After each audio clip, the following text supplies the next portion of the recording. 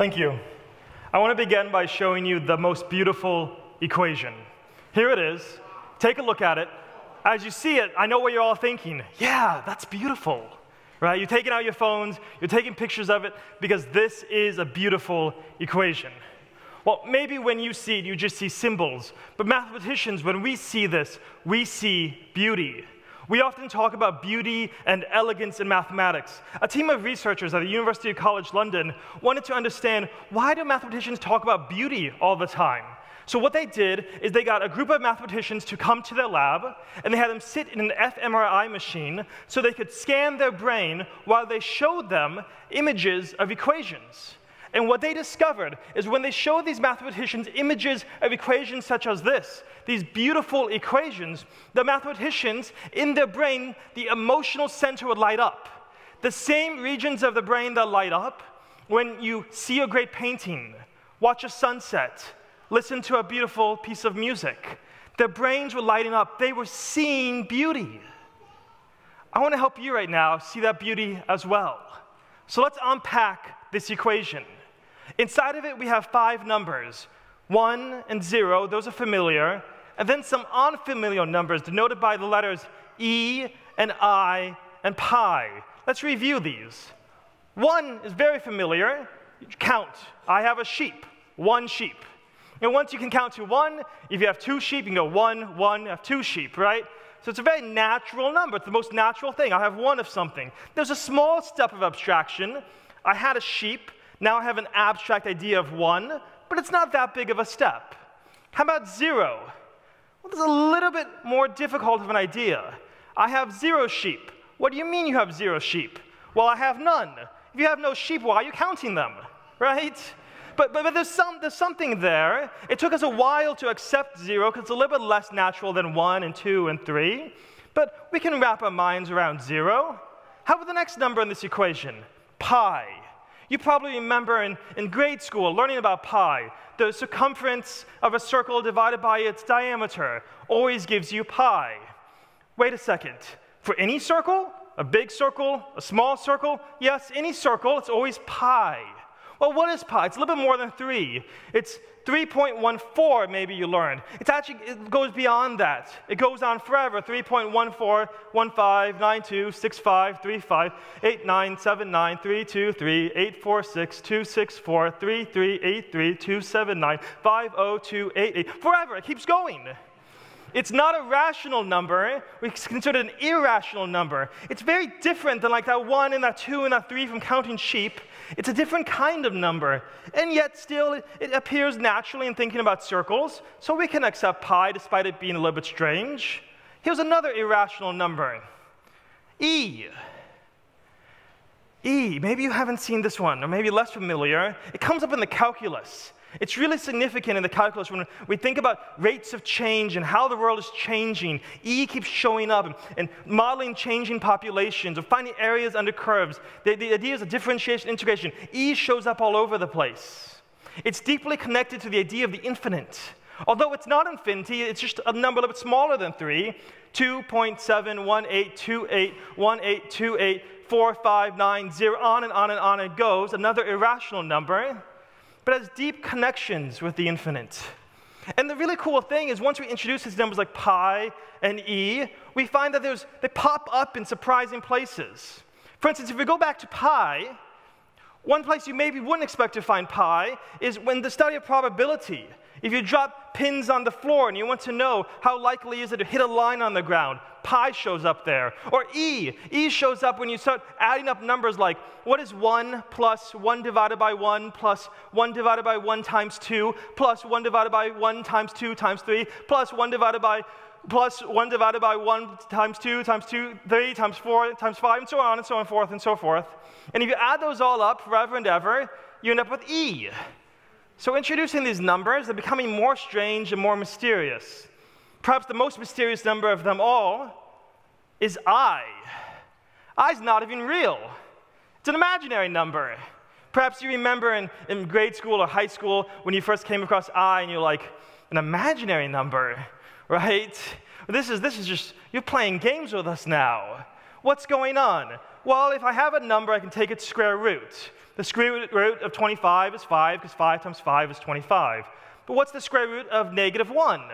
It can't be a positive, because a positive times a positive is a negative. It can't be a negative, because a negative times a negative is a positive.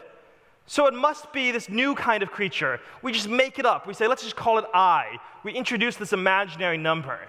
Why do we do that? Because when we do, we can start doing really cool things. We start solving algebra problems we couldn't solve before. When we expand our understanding of the numbers from just being the real number line to the imaginary and the real numbers combined, you have a whole new set of possibilities. A whole new dimension opens up. And you get these really cool things like fractals, the Mandelbrot set emerges, or we can do really fascinating complex analysis. And it's stuff that mathematicians consider to be beautiful, so we think we're on the right path. Now, you might be suspect. Okay, I was with you with the 1 and the 2 and the 3, and I was okay with the 0. Pi and e starting to get a little bit strange. What are you doing with this I? But then you see an equation, like e to the I pi plus 1 equals 0. And all the pieces come, and they fit together. And you know that there was something true about this journey we're on. We're not just playing games. They come together in this beautiful way. What is going on here? How is it that mathematicians, just making up ideas like pi and e and I, are able to have them come together in this beautiful way? This is a problem that the theoretical physicist, Nobel Prize winner Eugene Wigner, thought deeply about. He put it this way. He said, the fact that the great mathematician fully, almost ruthlessly exploits the domain of permissible reasoning and skirts the impermissible. He says the fact that this recklessness does not lead him into a morass of contradictions, him making up things like I and these irrational numbers, the fact it doesn't lead into a bunch of contradiction is a miracle, he says. It's a miracle that we can do this kind of mathematics. But then note his comment. Certainly, it is hard to believe that this reasoning power was brought by Darwin's process of natural selection to the perfection which it seems to possess. What is Wigner saying? He's reflecting on the fact that we are able to do mathematics, that we are rational. And he asks, what gives an account for this? Well, if your understanding of the mind is merely that the mind is the end product of a process of natural selection, some unguided process, then why would we trust our minds to be able to reason like this? Why would we expect them to be able to reason this well? After all, natural selection may favor traits such as survivability and the ability to reproduce, but there's nothing in natural selection that favors the ability to reason and to do mathematics. So how is it that we ended up with a mind that's able to do mathematics? Wigner's not the only one who asked this question. Several other mathematicians and physicists have mused about this. Why is it that we're capable of doing mathematics? Particularly if we're simply in a naturalistic universe, if there's no supernatural element at all, how could we end up with minds that could do this? The Oxford mathematician, John Lennox, he put it this way. He says, naturalism is fatally flawed.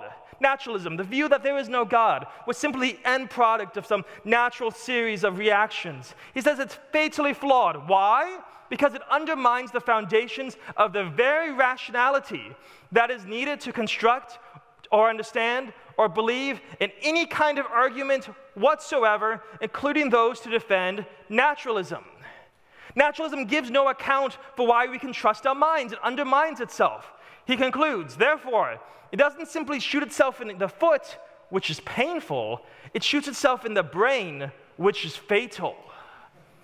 Lennox is pointing out that in your worldview, you need to give an account for the mind. And if you're not able to do that, then your worldview defeats itself.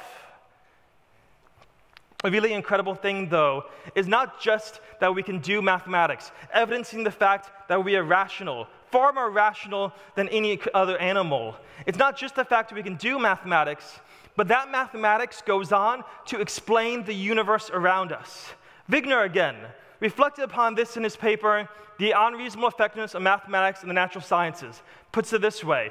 The miracle of the appropriateness of the language of mathematics for the formulation of the laws of physics is a wonderful gift, which we neither understand nor deserve. What's he pointing out here? What's his argument? Well, first of all, the very fact that there are laws of nature, that there are some kind of laws of physics, that the universe is ordered, that's surprising in itself. Why would you expect that under naturalism, that there should be some kind of order?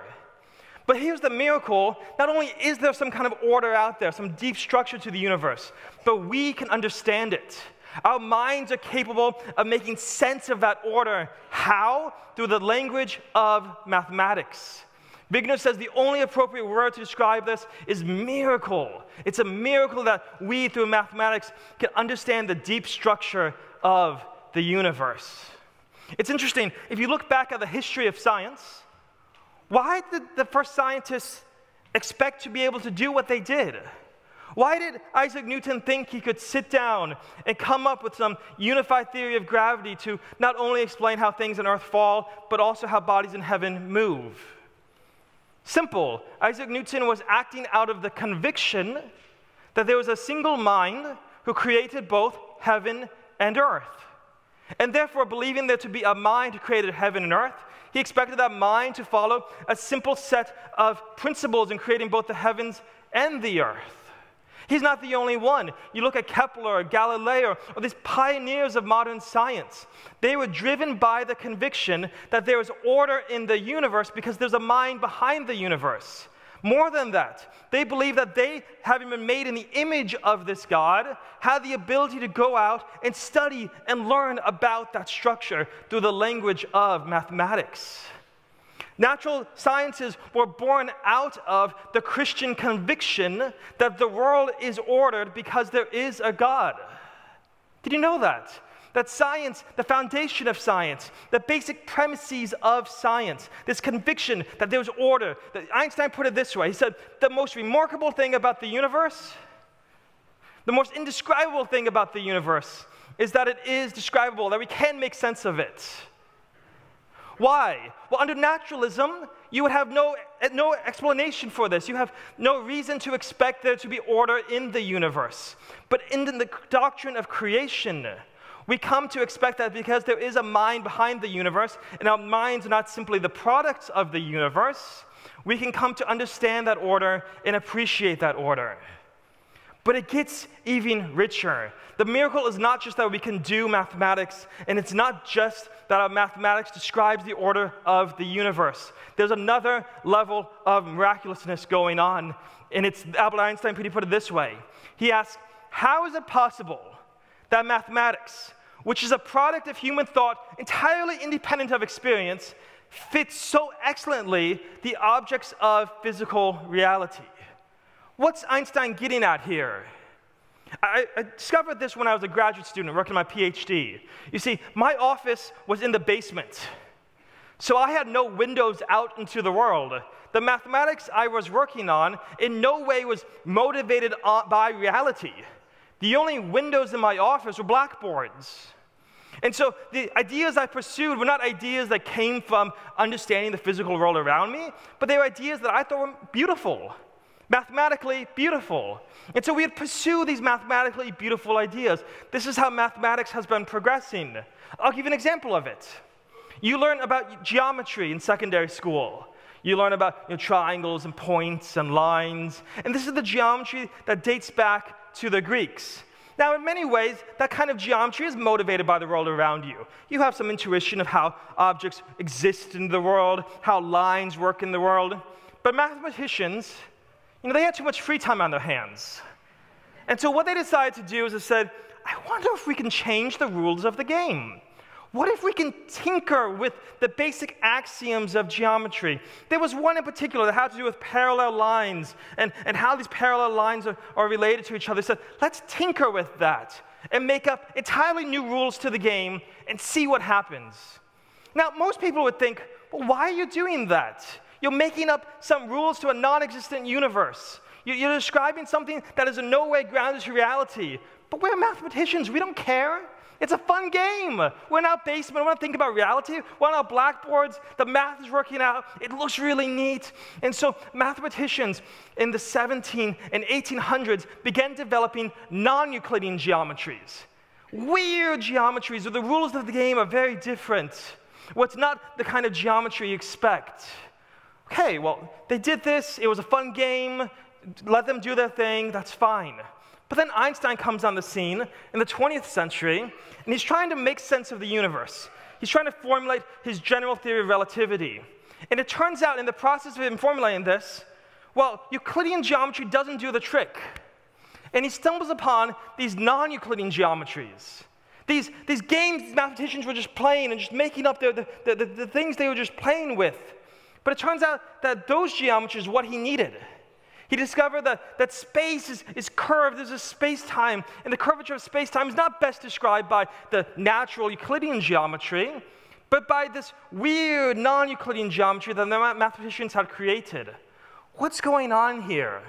Ideas that the mathematicians had come up with simply because they thought they were beautiful and interesting. Those ideas turn out to be the very same things 100 years later that are needed to actually describe the universe. And this is not a standalone story. We talked earlier about I. I is a weird imaginary number, right? Where does that come from? Mathematicians just playing games, making up fake numbers, imaginary numbers. But today, I is essential to doing physics. We can't make sense of reality without the imaginary number. Time and time again, mathematicians come across and develop mathematics purely because they find it interesting and beautiful, and they're pursuing these ideals of beauty. And as they do this, they don't care if it's useful or not. They're just there producing mathematics. But then, a decade, 2 decades, 100 years later, someone comes along and they go, that's the math I need to describe the universe. There's some kind of deep connection between the product of the human mind, simply products of our creativity, things that we find to be beautiful, with the structure we see in the universe. Is that not a great testimony to the fact that we are made in the image of the creator of the world? The fact that what we see as beautiful, God himself sees as beautiful when he created the world? It's a beautiful picture. And so we've seen now these miracles of mathematics. The miracle that we can do mathematics. The second miracle, that mathematics explains the structure of the universe, that there is structure there, but that structure can be explained mathematically. The third miracle, that these mathematicians developed the ideas before they are discovered to be useful to describe the universe. They are just pursuing ideals of beauty, and they come up with these ideas. But there's a fourth miracle of mathematics I want to end with, one I've become particularly excited about. In the last century, there was a mathematician by the name of Kurt Gödel, and he discovered something called his Incompleteness Theorem. What Kurt Gödel discovered is that we'll never be done doing mathematics. There's no end to it. Now, some of you may think that's horrifying, right? Like it doesn't stop with calculus, you gotta keep going.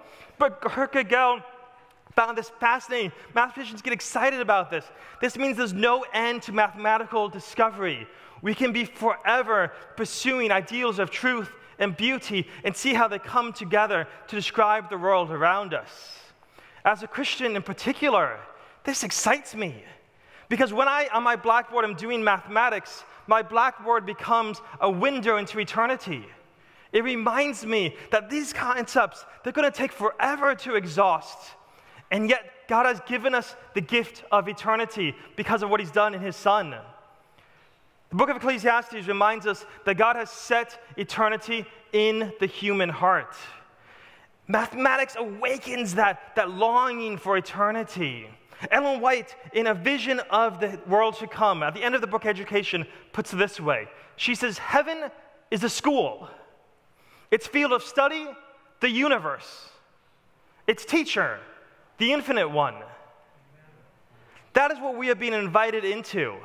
A recognition that us being made in the image of God are able to study and understand the world and pursue ideals of truth and beauty and come to a deeper and deeper appreciation of God, who is the truth and who is the embodiment of beauty. We can pursue that. And that pursuit doesn't have to end, but because of what God has done in Christ, we can continue to pursue that for eternity. I'm excited about that. I hope you are too.